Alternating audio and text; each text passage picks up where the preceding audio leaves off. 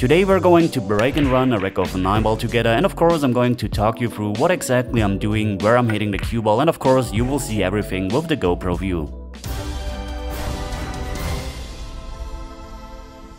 Let's watch the break first, and then we're going into the live commentary with all the explanations.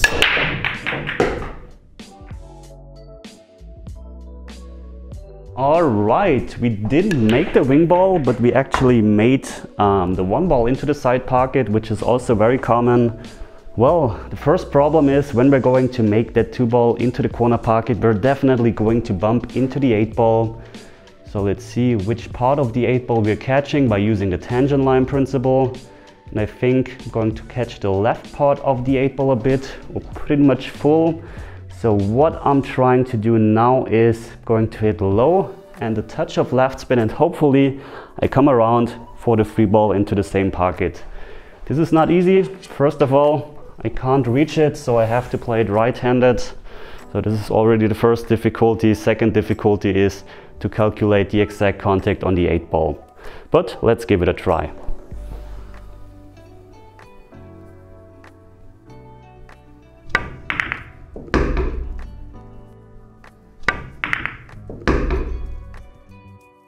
Alright, I hit that a bit too thick. I think, to be honest, I had this in mind, but we really got lucky. We have a very nice shot on this 3 ball into the side pocket.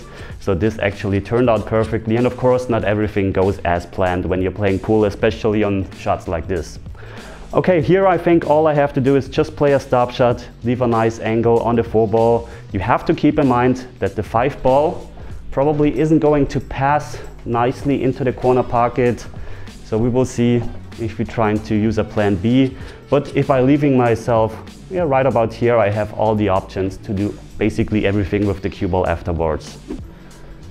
So just going to play a stop shot as softly as possible.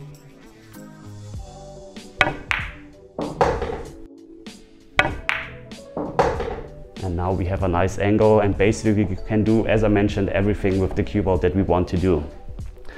Well, now we need to consider, do we really want to play that 5 ball into this pocket? Because 8 ball takes a bit away of the pocket. And the problem is we also need a right angle. If we end up close to straight on the 5 ball in this pocket, then we have a really difficult time getting on the 6 ball. The other option we have is actually go around 2 rails behind the 5 ball. The problem here is that if we end up somewhere on this side, the cue ball goes away and we have a really difficult shot on the 6 ball again, or really difficult time getting position on the 6 ball.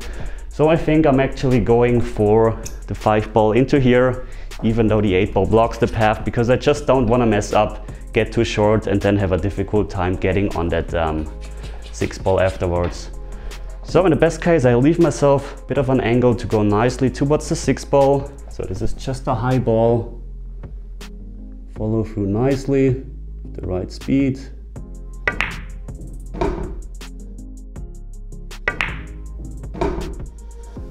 And this is perfect because now the cue ball goes nicely without touching a rail towards the 6 ball. So here I'm definitely going to concentrate on making the 5 ball, and very important, I don't want to end up frozen to the rail on the 6 ball. Have a bit too much angle, to be honest, so I could either try to stun it a bit into here without hitting any rail, but I think the problem with that is I have to hit a bit harder and I'm losing control. So instead I'm going to use some left spin, going to hit that rail, and then end up here with an angle on the 6 ball.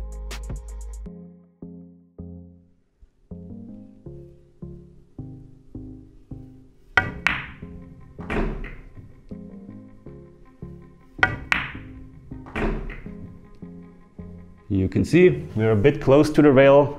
I didn't want too hard, of course, a bit more angle would have been nice, but with a bit more speed I risk getting behind the 9 ball, so I take this angle on the 6 ball. Here I think all I have to do is just play a high shot, a high ball, go into the rail, come towards here. In the best case we're ending up straight on the 7 ball. I think I'm going to use a tiny bit of right spin just to support the cue ball, that it doesn't come like this and that we're left with this shot, but a bit more here. So you can see not a whole lot of right spin.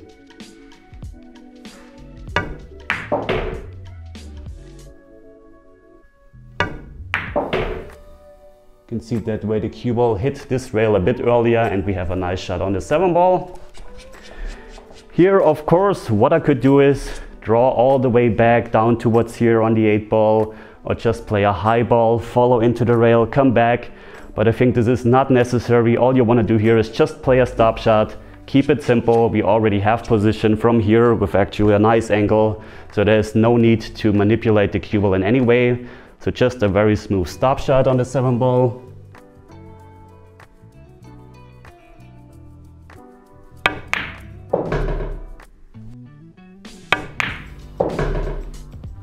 And that way we have a nice angle on the 8 ball.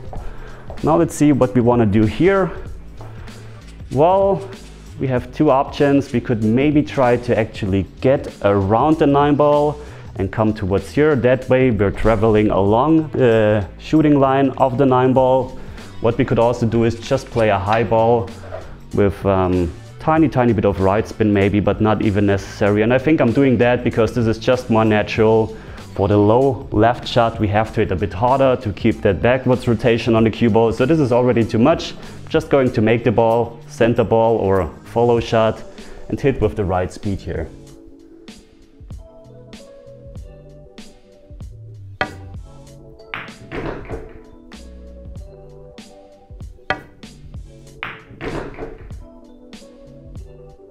You can see we had the danger, the cue ball was crossing that line actually, but that way we just could concentrate on just our speed control and this ended up perfectly. So let's make the 9 ball here.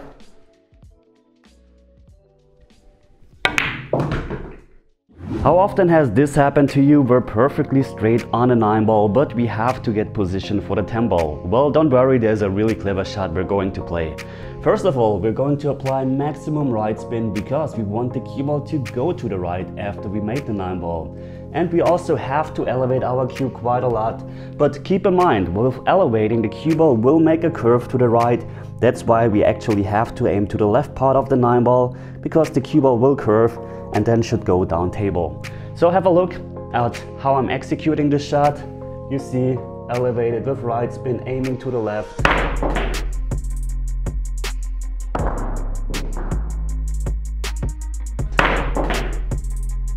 And you see how nicely the cue ball goes down perfectly to the 10 ball. Well, a bit more to the left, to the right would have been nice, but this should be makeable if I can reach it. And there you have it, a really clever shot. And that's how you break and run 9 ball. You see, not everything goes as planned. Try to keep it simple, try to not get position if you already have position. And if you want to see more lessons, then check out one of those 2 videos that you're seeing right now. And if you like this video, then very important, leave a thumbs up, subscribe to my channel if you haven't already. That's it for today. So thanks for watching, guys. And as always, see you at the next lesson. Take care. Take care.